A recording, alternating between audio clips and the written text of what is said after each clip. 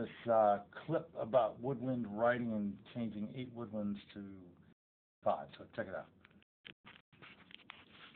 All right, this is the original arrangement. You've got, what is it? Those are alto flutes and the C flute, and then an English horn, the clarinet, the E flat contrabass clarinet, and the bass clarinet. So it's a big thing as it's getting loud. The flute is actually playing with the violins or the strings. They do like a 3-octave unison, but the woodwinds, the rest of the woodwinds, say for 1 clarinet and 1 bassoon, are playing pads.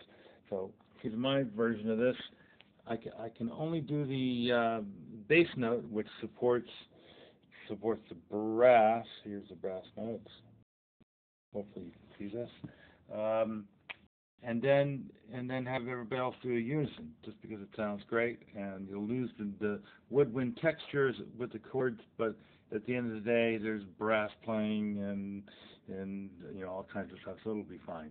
So when in doubt, woodwinds always sound great in unison, so as opposed to like thirds or fourths or chords or something.